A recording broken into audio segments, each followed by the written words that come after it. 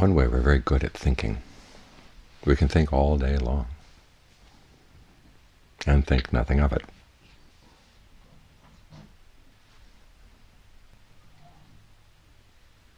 It seems like the most normal and natural thing for the mind to do. But in another way, we're not very good at thinking, because so many times our thoughts make us suffer.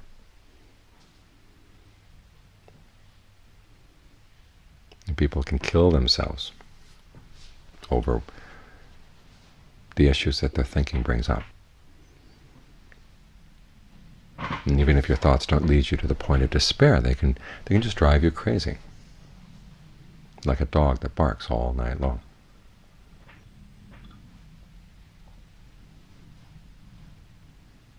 Doesn't accomplish anything. It's a waste of effort.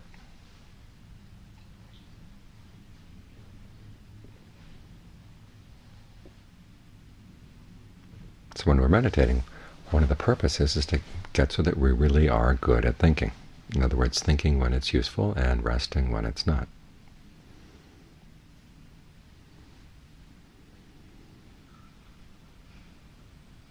So first you want to think about how important it is to be able to rest. Give the mind a chance that it doesn't have to keep churning its wheels all the time.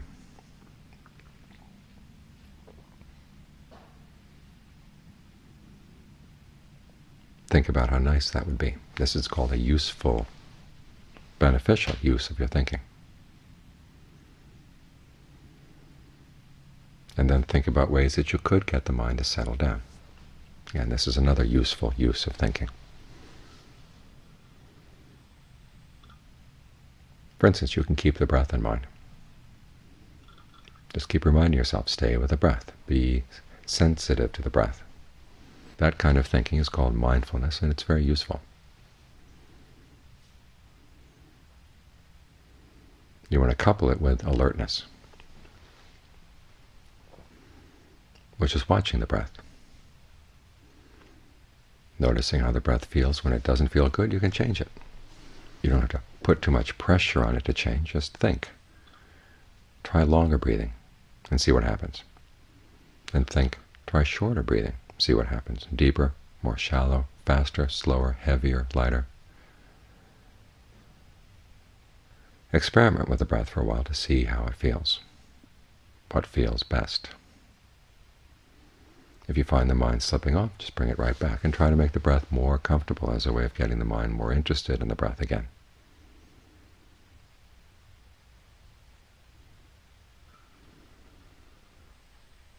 This combination of mindfulness and alertness is a skillful use of thinking. It takes a while. As with any skill, it takes a while to master a skill. So don't be upset if you can't do it right away. It's like playing the piano. Very few people can sit down at the piano for the first time and play Mozart. Most of us have to work with the scales, and when we begin, it doesn't sound all that good, but after a while we begin to develop the muscles in our fingers, and we also begin to develop the ability to listen, to see what sounds good, what doesn't sound good. So be patient. Just keep at it.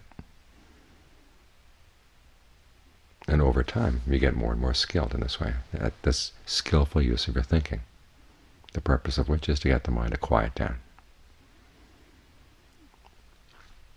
No matter what other interesting thoughts, fascinating thoughts, or important-seeming thoughts may come up in the mind as you're trying to get it to calm down, you don't have to pay them any attention.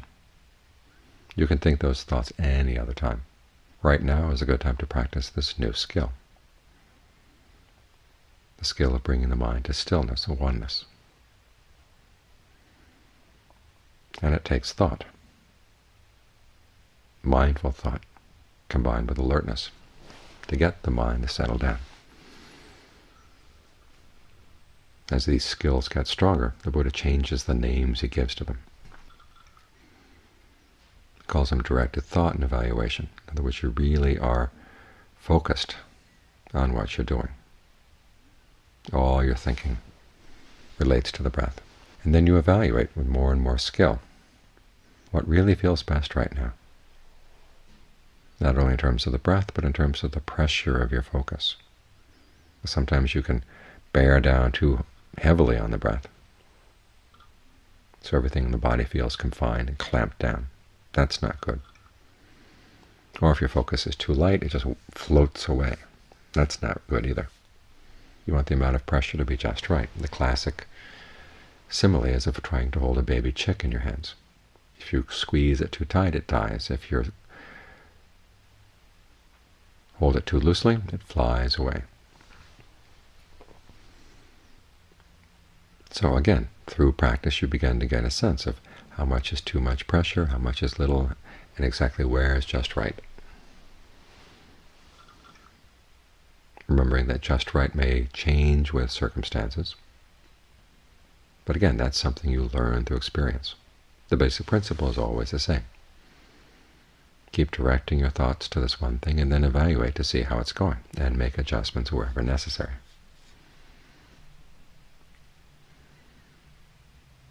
This is how you use thinking in order to get the mind to rest from its thinking. Because there will come a point where the breath feels good enough, everything feels settled within the body, and you can just let your awareness become one with the breath. You can drop all that evaluation. You don't have to keep reminding yourself to stay with the breath because you're right there.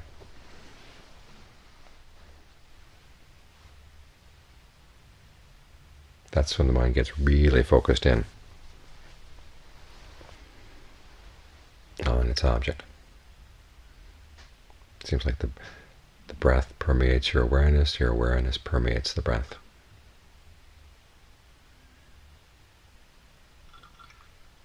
You feel solid and at home, and everything feels just right.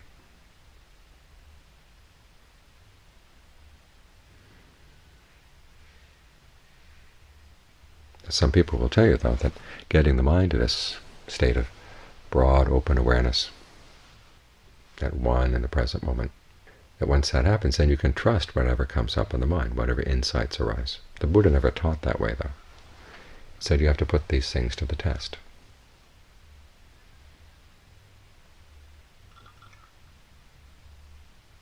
And also learn to ask the right questions. This is a quality that the texts call appropriate attention. Because once the mind is still and you come out of that stillness, you could focus it on anything at all. Your improved powers of concentration. Or if it so happens that an interesting idea or an interesting insight comes popping into your mind when the mind is still, it's very easy to latch on to it and say, oh, this must really be true because it comes out of the stillness. But the Buddha said you can't be so sure.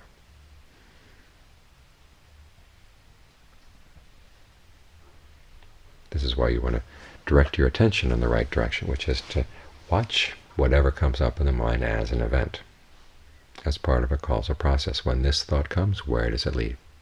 When that thought comes, where does it lead? Does it lead you where you want to go? Or if you believe this particular thought, where would it lead you?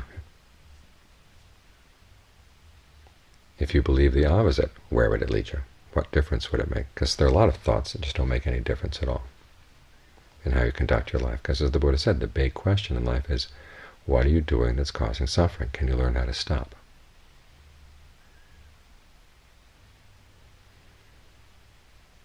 Other questions can carry you away into abstractions. Where does the world come from? Are there deities out there that can help you? Is the world finite? Is it infinite? Is it eternal? Is it not eternal?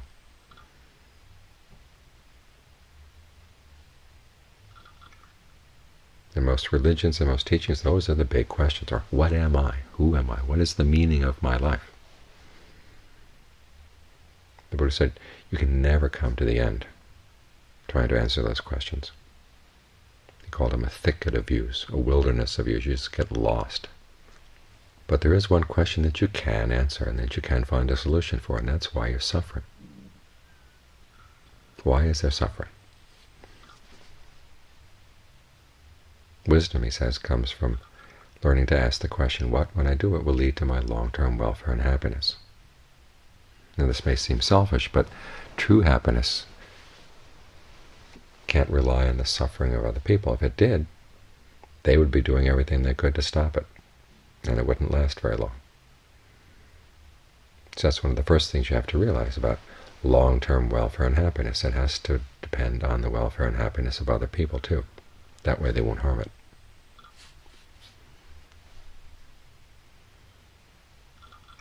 But you've also got the insight in there that it's going to depend on your actions. You can't blame your happiness or sorrow on other people. And it's not that you blame it on yourself. The word blame is not appropriate here. You're trying to figure out where these things come from so you can solve the problem. So instead of saying that I'm to blame, you say, what mental states are to blame? Because the mind has all kinds of mental states. There's mindfulness and there's lack of mindfulness. There's sensual desire, ill will, torpor and lethargy, restlessness and anxiety, uncertainty. All of these get in the way. These are the things that cause you to do unskillful things. On a deeper level, passion, aversion, and delusion. These are the qualities of the mind that cause you to do unskillful things. But there are also times in the mind where there's no passion, no aversion, no delusion. Everything is very clear. And at times like that, you tend to act in skillful ways. So it's not a question that you are a bad person causing suffering. It's just that some of your thoughts, some of the qualities in your mind cause suffering. Other qualities don't cause suffering. You've got to learn how to sort them out. And a still mind is the best place to do that. The more you can resist the pull of thoughts, the easier it is to see them for what they are. Most of us are like someone who's standing by the side of the road. Somebody drives up on a motorcycle and says, hop on, and you hop on, and then you go. And only then do you stop to ask, okay, who are you? Where are you taking me?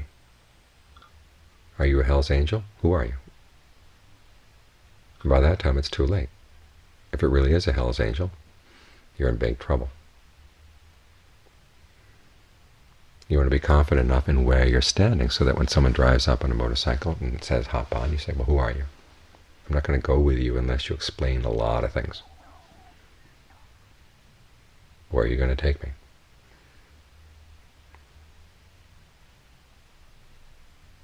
Then if you get a good answer and the motorcycle driver seems to be honest, okay, then you can hop on. In other words, there are patterns of thought that are helpful. It's not that we're trying to snuff out thought forever. The Buddha never said that thinking is suffering, therefore stop thinking. He never said that. He said clinging is suffering. We hold on to things that with the hope that they'll give us happiness, and they don't. So if you can put the mind in a position where it doesn't have to cling, where it can use things simply as tools and then put them down when they've succeeded in their intended purpose, then you don't have to suffer. So we get the mind still so that we can understand its thinking even more. Sort out. This is called analysis of qualities. It's the technical term. What it literally means is you look at what's coming up in the mind and you decide whether it's going to be skillful or not. And you see clearly. Okay, if it's skillful, it's going to lead to true happiness. If it's unskillful, it's going to lead you in the other direction. And you can make a choice. So it's not that thinking is bad. It's just that some thinking leads to suffering and other thinking doesn't. And we want to put ourselves in a position where we can see clearly which is which. That's why we're working on getting the mind still right now. Because it's only through getting the mind still that you can put it into that position. The position where it can see things clearly for what they are, where it can ask the questions that are really, really useful to ask, and get clear answers.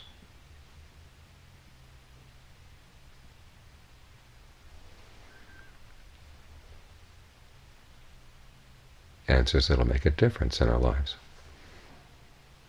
that teach us along the path to true happiness. Along the way we may not be all the way there yet, but at least we find that we are getting more skillful in how we use our minds. Not that we're trying to figure out abstract problems, but we see more clearly what we're doing and what the results are going to be. So you can choose more wisely. The Buddha said this is what wisdom is all about. There are things that you like to do, but you know they're going to cause harm. And so you learn not to do them. There are things that you don't like to do that you know will cause happiness. And you figure out ways to get yourself to do them. As for the things that cause harm and you don't like to do, those are no-brainers. The same with things that you like to do that will cause happiness. Those are no-brainers too. It's these other two. Those are the problems. But if you develop the insight, if you develop the proper sense of values, if you develop appropriate attention, learning how to look at your life in a way that asks the proper questions and gets you to act in skillful ways, that's what real wisdom is all about. It really does make a difference in your life. So this is why this skill of bringing the mind to stillness is so important, because it puts you in the position where you can develop that skill to the full.